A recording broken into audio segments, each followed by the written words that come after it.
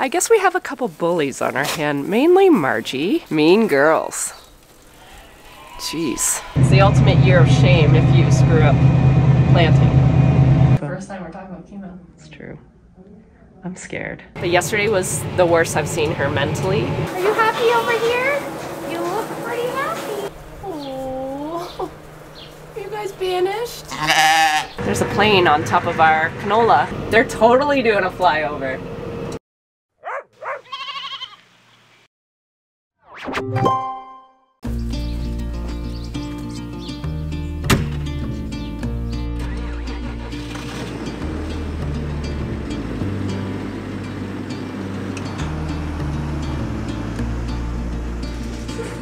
Good morning, back on the roller again. I thought I would catch up with you guys before I started rolling. It's a bit challenging and really loud once this thing starts moving over these stones. We are planting soybeans, so we roll for a little bit of a different reason now. So this field has already been planted. This was Mark's first field. So yeah, he finished this last night, and then I just finished refilling him now, and he's at a different field. He's not having a great time over there. The ground is so hard. He's having a hard time with that avatar going into the ground, the air seeder. So yeah, I haven't heard him talk about it lately, so I'm wondering after we filled it if there was enough weight on the machine that it actually got in the ground. I always say that when I don't hear anything, he's happy.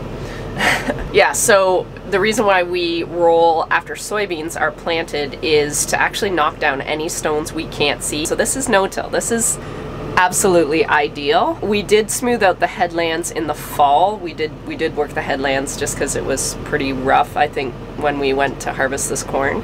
But the rest of the field is no-till, and that's what we love for soybeans. Like, if we can leave as much residue over the winter on these fields, the better. Typically these machines can go into the ground no problem and plant, but for whatever reason this year the ground has gone really hard. So we roll beans after we plant them to push the stones down. So the difference between corn and say wheat and soybeans is, especially soybeans, our header is really flat on the ground. It's a flex, so it moves a little bit.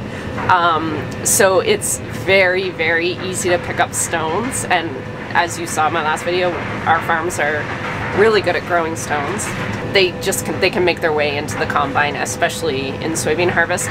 Corn, we can lift the head a bit. It's not like that, it doesn't really ride on the ground. You can lift it as high as you want. We always roll soybeans right after we plant, or after the plants come up a little bit and it's warm and the plant is still flexible enough that it'll bounce back. So those are the two timings that we would be able to roll soybeans. If the weather catches us and we can't roll before the beans come up, we can still do it after the beans are up, but even that has to be staged really well.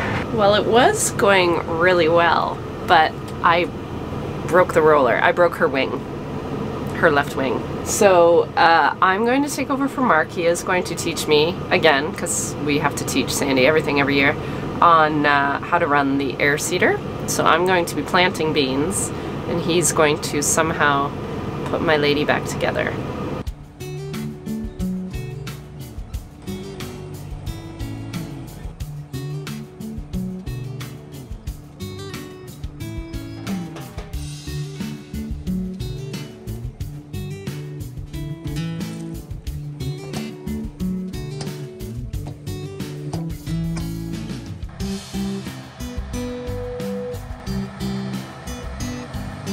I don't know how he trusts me running this after breaking the roller, but that just goes to show you that he must love me, or he has absolutely no other option. We've done a complete round. This is my second round, and I think I remember how to do this from last year. I needed a quick little tutorial, but more just the GPS and how fast he wants me to go, and when he wants me to lift and when he wants me to drop, all that stuff. So hopefully we got it figured out. If not, everyone can laugh at my rows from the road. It's great. It's the ultimate year of shame if you screw up planting. I forgot to tell you guys where we were. This is Mark and I's first farm that we bought together. Well, he bought it. I didn't buy it. I was in university still. So yeah, this farm we bought in 1997. It is the only farm we own solo. There's a few other farms he owns with his dad, like 50-50, not many. And then the rest of the farms we rent, really, from his dad and his mom, and one neighbor just down the road here. So we're lucky that we have family that likes us and generously lets us operate their farm as if it's our own, which is great. We have full management, decision making, all the things. We treat it like it's our own. It's a really good arrangement. We also get all the manure from my father-in-law and brother-in-law's chicken operation, where I used to work actually. So that all helps. So it just goes to show you don't have to be all working under the same umbrella to still work together and make it work. It took us a long time to get where we are, and I just think I'm very grateful for this YouTube channel, because it does help Mark and I farm on our own, even though it doesn't look like we own very much. We can't afford to own a lot. The YouTube channel helps us with equipment payments and with the sheep stuff, any equipment we want to buy for the sheep barn. It's like having an off-farm job, but I get to meld it into the farm, which is really, really nice. So I thank you guys for supporting the channel, because it really does help Mark and I farm on our own at ages almost 50, which is ridiculous, but it goes to show you it is really, really hard financially for young farmers to do this work that we all very much need in society. So I give younger farmers, first generation, I give them so much credit, because we wouldn't be able to do what we do if it wasn't, if we didn't have the help of our family. So anyway, we see you, and we love you, and we appreciate you. I'm tired. Good morning. Tired. It's 8 o'clock. But I'm jobless and don't do anything with my life. You have a puppy. You're a parent. We are at our very important chemo appointment today. Yeah. So, are you nervous, or you're not nervous? That's good. No. We're a little excited just to see what the next step is. Yeah, I just want to know what the plan is. I hate not knowing. So, let's do this. Chat soon.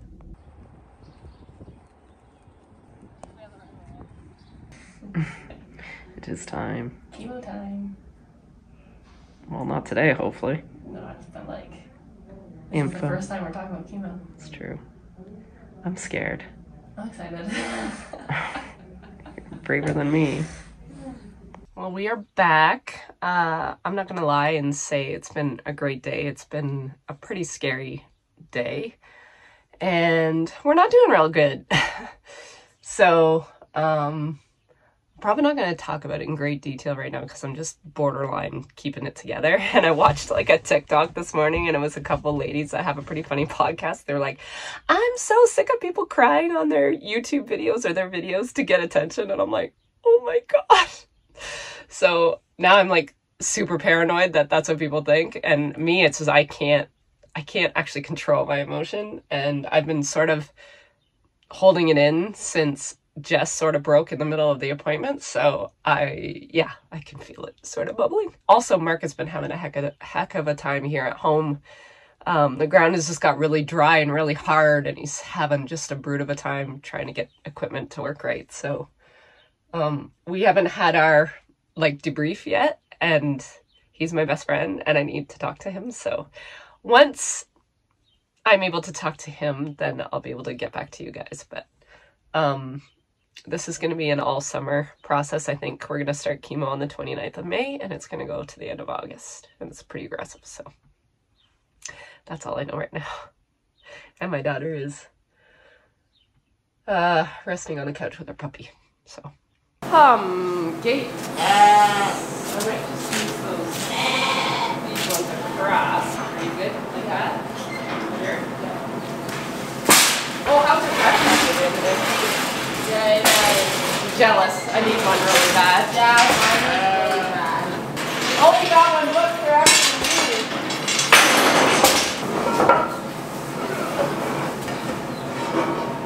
Freezing. Crazy. But I remember when we were lambing in June last year, it got cold. It doesn't take much for me to be back in the tube, really. I get sore ears. Woohoo! Never thought of that. We could grab this one.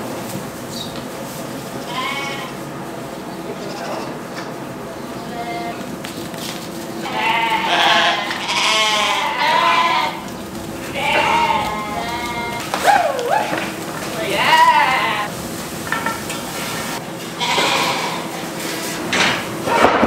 I was thinking too, maybe we move like a few of them over onto this side and then we can split.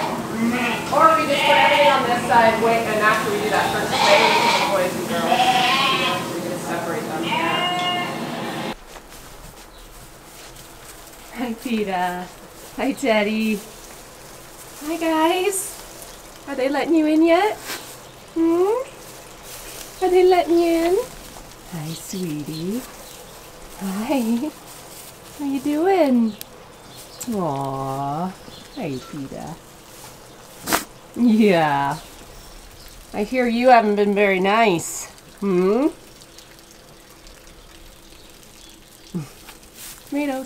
Good morning. Latest update from my retirement village plus the young bucks. I guess we have a couple bullies on our hand, mainly Margie. She is trying to throw around her dominance. Hey, you are the alpha, you and Billy's mom. The rest, Big Mama couldn't be bothered, probably because she's too slow, and Ruby loves everyone. So they are good. Tomatoes has been like the Walmart greeter. She's been amazing with the young ones. She's going out right now. But Billy's mom and Margie are alphas, and they are not being inclusive at all. Are they? So Carissa says every day she comes out here and Pita and Teddy are hiding behind the hay feeders. It was nice to see them in the barn this morning. Wow, mean girls. Jeez. Is this where you hide, you guys? Tomatoes is being lovely. Thank you for being their friend, Tomatoes. On the grass. That's good.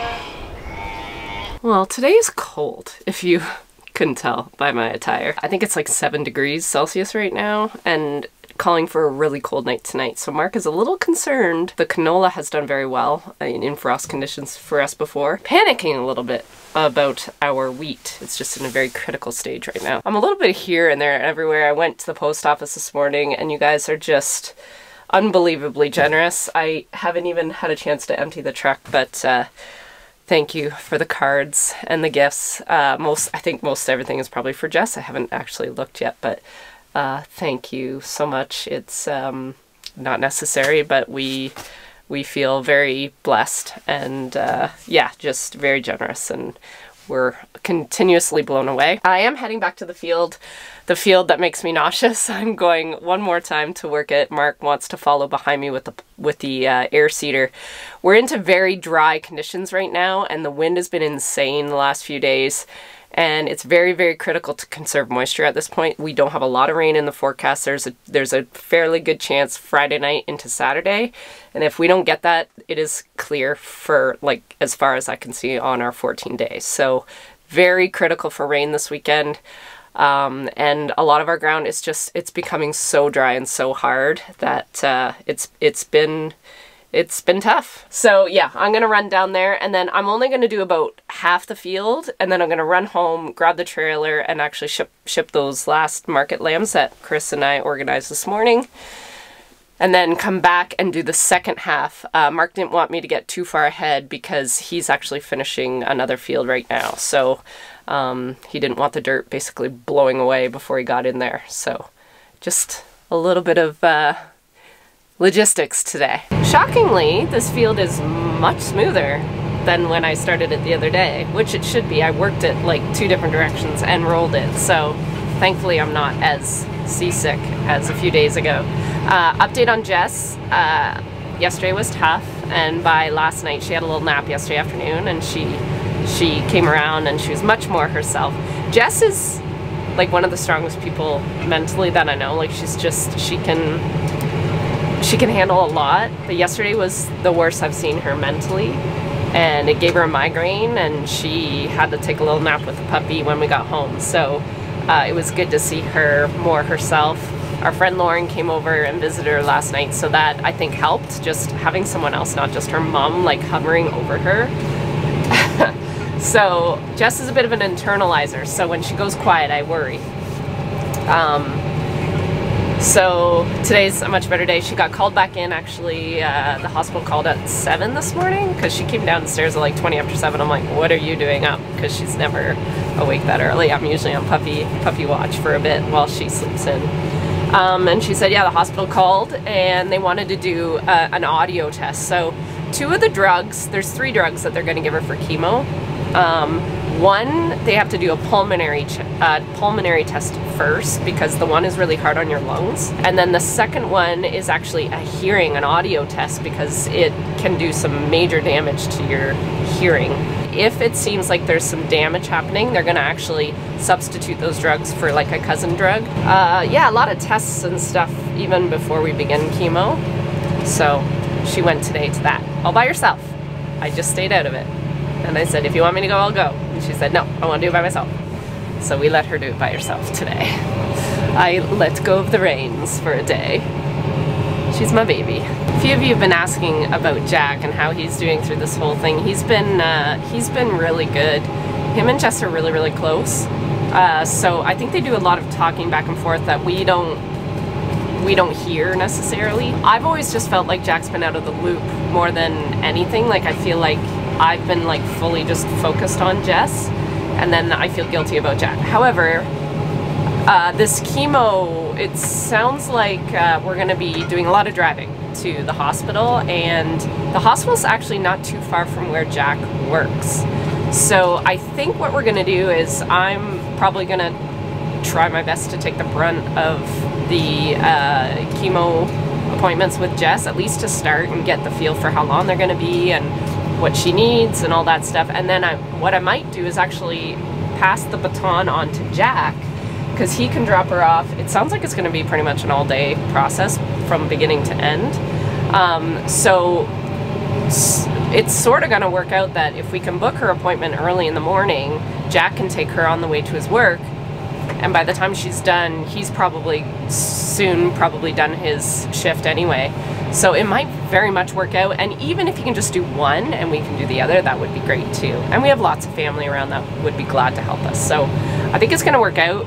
It just needs, like run through a time or two before we make some big concrete plans, but it is a good way to get Jack involved, so I feel pretty good about that. He's more than willing to do it, which is great. All right, I better catch this GPS line.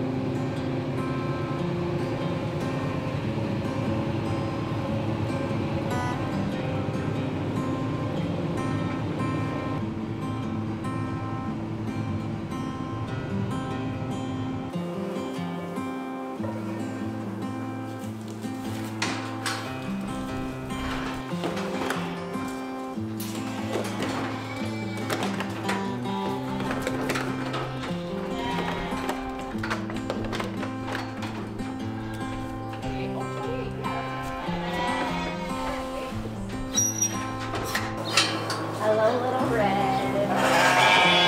You want your pen back? Yeah?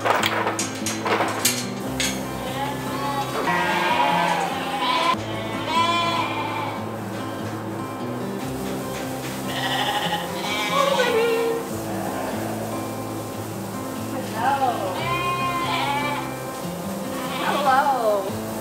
Oh, you're so nice. Are you happy over here? You look pretty happy. Good run.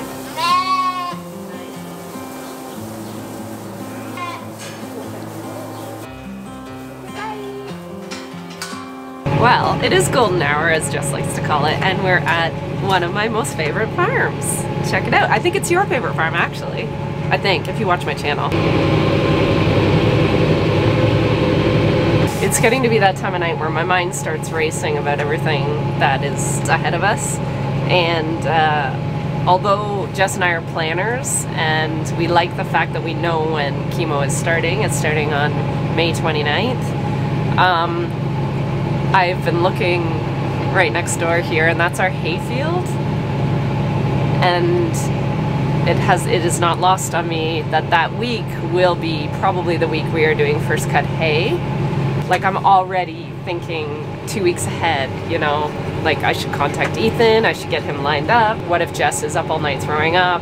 Like, how are we gonna do this? How are we gonna make it work? And it's so easy to get lost in the future when I think right now, health-wise, mental health-wise, we gotta like just deal with right now. Just get today done and the next day done.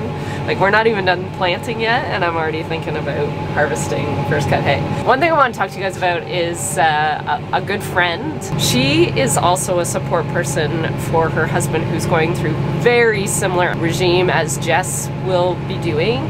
So he's like, I think he's already nicely into his second cycle. So she's already ahead of us on this journey, and she has been a godsend for me, because it's like, okay, prepare for this, prepare for this. If people offer you rides, take it. It's amazing that she reached out to me. I had no idea he was going through this, and not that it's nice to have someone who understands what you're going through, but it's nice to have someone who knows what you're going through.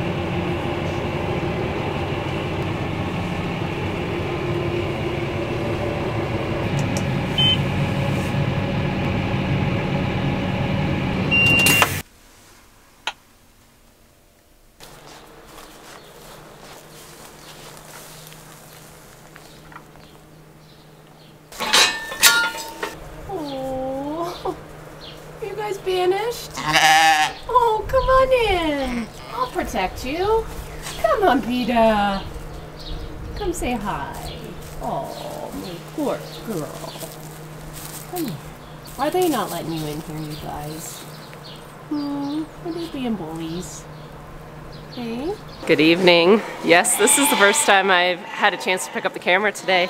We've just been in the fields, just busy. I think we only have a few days left of planting soybeans. Hi guys. Carissa wanted me to look at a couple of these feeders. There's corn all over the ground, and what I am thinking is I think they're picking through it to get to the pellet, and they're just making a mess.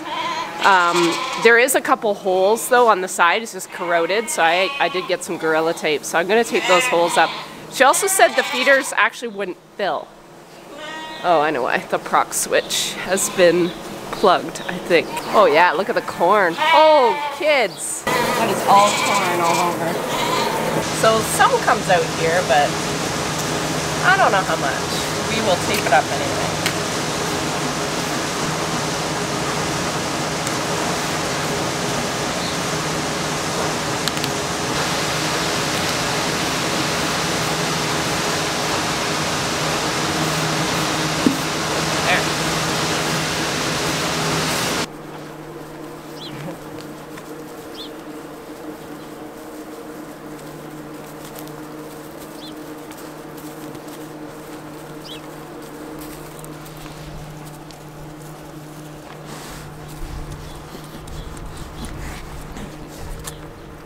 Tomatoes being nice? Yeah, I think she is. Hi, popcorn. Hi. Hi, Ruby. Oh, Meanie Marge. So mean. That's our Alberta wildfire sun, you figure? Yeah, the smoke is supposed to be bad, I think, tomorrow. That's crazy. I've even got my exposure up. Put it down. Wow. Our canola. Our canola is so pretty that our neighbor actually took a picture and sent it to me the other day, and she goes, "Can you just grow this in all your fields?" I said I would love to, but I don't really know what we do every year after that. Can't really grow canola on canola on canola on canola. No. Be pretty though. You get black leg. Oh, it's so pretty.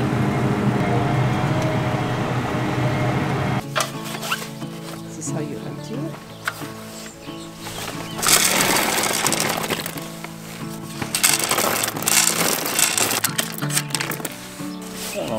I gotta get the big thing cleaned up first.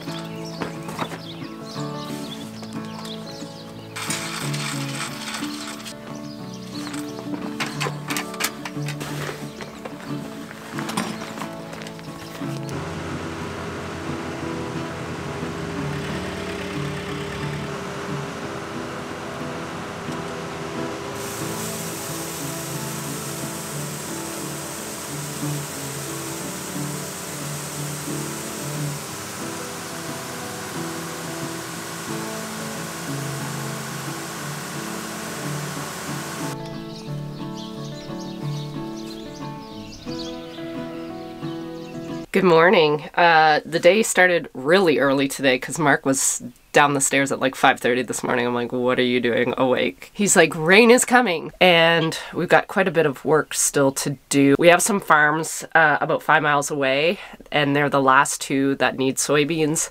I don't think we're going to get that in before the rain. And Mark said, honestly, they need a good rain before we do that. So that might be next week's job. And quite honestly, we need a bit of a break. I think it's been a pretty big push to get what we've got done. We've done really well. I think Mark said as of last night, he's planted 850 or 60 acres. So we've done well. The corn is in the ground. We're 3/4 of the way through soybeans. I think there's 170 acres left. I think something like that. So we're doing good. I'm back on the roller.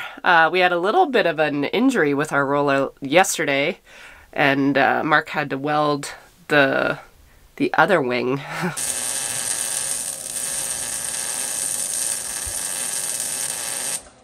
It's been working good ever since, knock on wood, but this roller's 28 years old. Doesn't owe us anything, but we just need to get it over like a couple hundred more acres.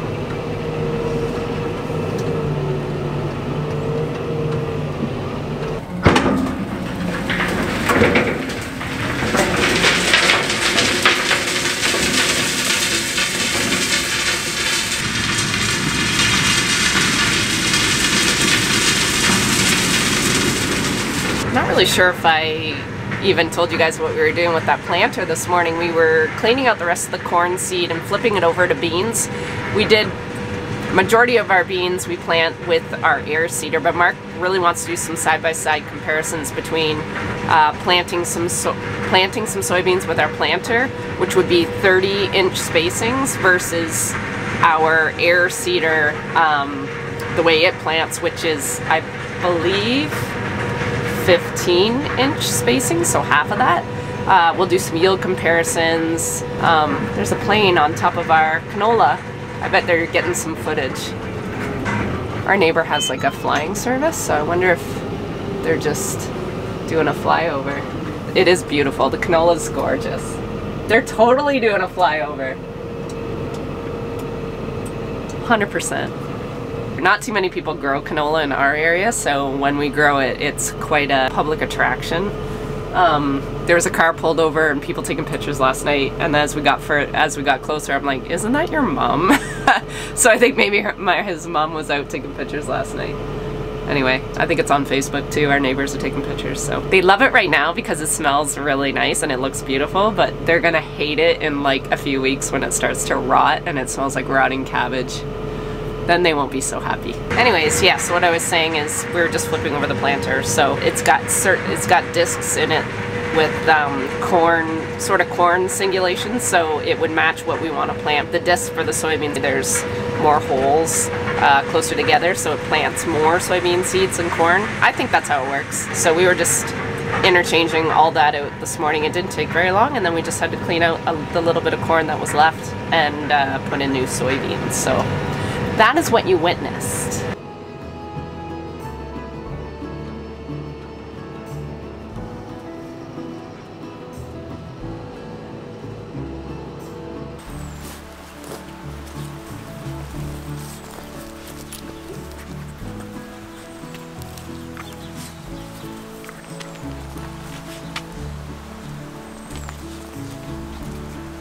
Jessica.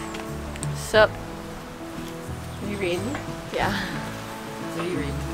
Zodiac Academy. More of these. Look how dirty our table Oh, I is. can't get my hand.